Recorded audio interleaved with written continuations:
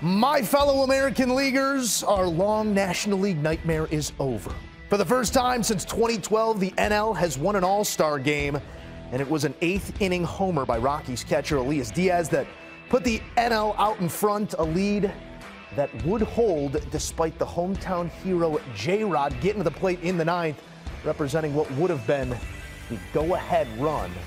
Last time the National League hit a go-ahead home run in the eighth inning or later in an All-Star game was 1995 when Jeff Conine played the role of hero. But in this instance, it's Diaz giving the NL a one-run lead, a lead that held, and a win that was more than a decade in the making.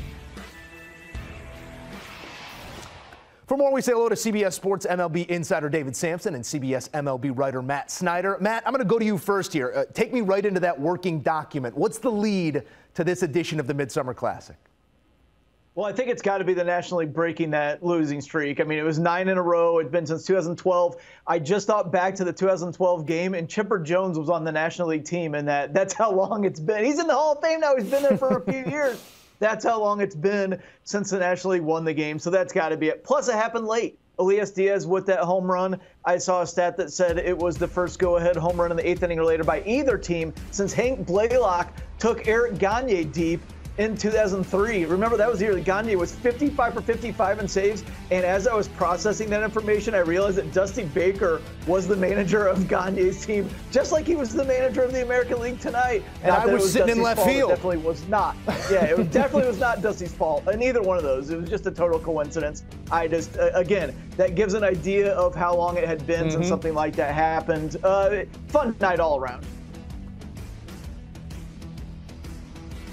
David, this was at moments a slow-paced All-Star game, and we'll get to maybe what this means in terms of the pitching advantage in Major League Baseball right now. But your emerging thought coming out of this game is what? My emerging thought is that baseball is back and it's getting younger.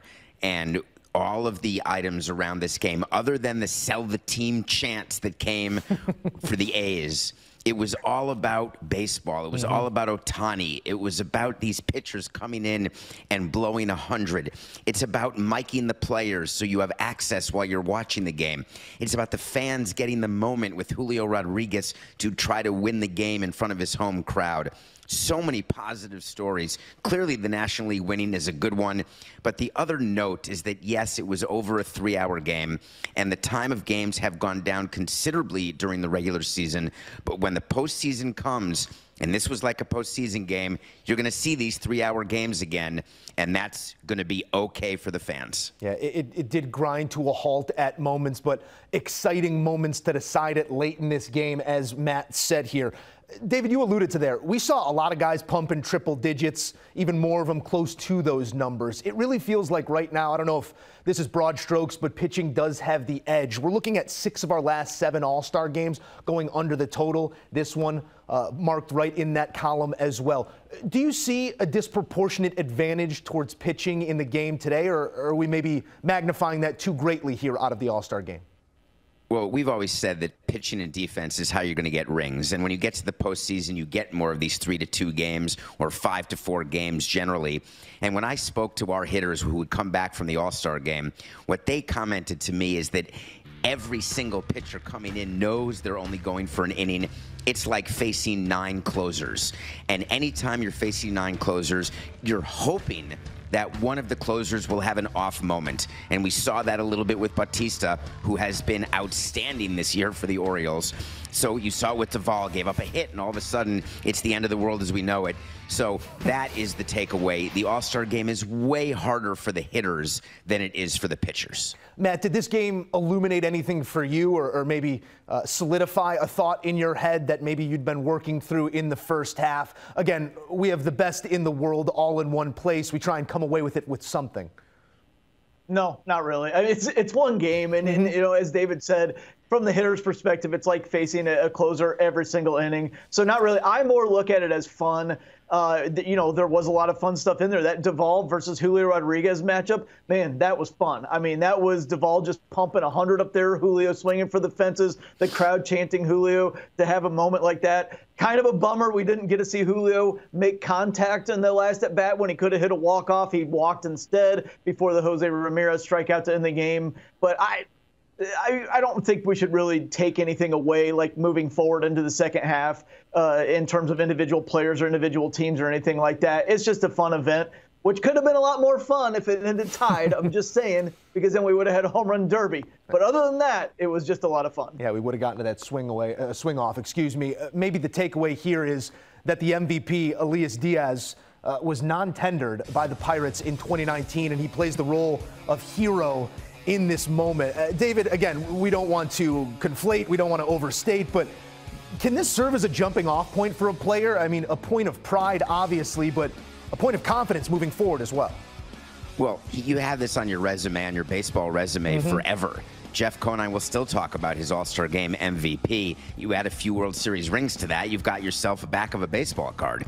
What I'm thinking watching this game as a former team president, I'm looking at Diaz and his reasonable contract. I'm looking at teams that need catching help, and I'm calling the Rockies to say, hey, any interest before August 1st? Because it's not just that Diaz connected today. He's actually an upgrade for, I'd say, about 15 teams minimum who are in the race, and the Rockies not being one of them. So as an executive, the All-Star Game really is the jumping off point for serious trade deadline talks and trades. We've got till August 1st, and what you're focused on now is you want to start the second half off strong, but as a front office, you're focused on the deadline and what your team's going to do: buy, sell, stay, and then who you're going to buy, who you're going to sell, and how you convince your team that it was okay to stay. I can get on board with that. Maybe a little bit of window shopping here at the All-Star Game. We are always looking to improve upon and surely entertain, and this is really the last bastion of a competitive All-Star Game across our professional sports. David, I want to offer you this space maybe to make a formal pitch here. Is there anything you'd add, alter to ensure this game doesn't go the direction of other star-studded exhibitions we see? Yeah, I'd want to make, given that it doesn't count, the change that I pushed for years is I wanted a designated hitter that would be allowed to hit in the ninth inning no matter where you were in the lineup. We needed that walk to happen for Julio Rodriguez to get up.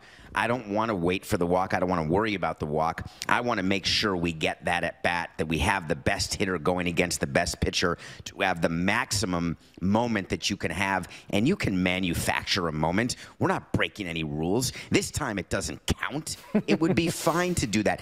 We saw a pitcher with an IFB in his ear while pitching an inning. I think we can have someone at the plate when we want them. I like it. Matt, I'll give you that same space here to offer something, maybe IFBs in everybody's ears. I don't know. I totally agree with that. I'm going to piggyback off of that and say let's give him a pinch runner, too.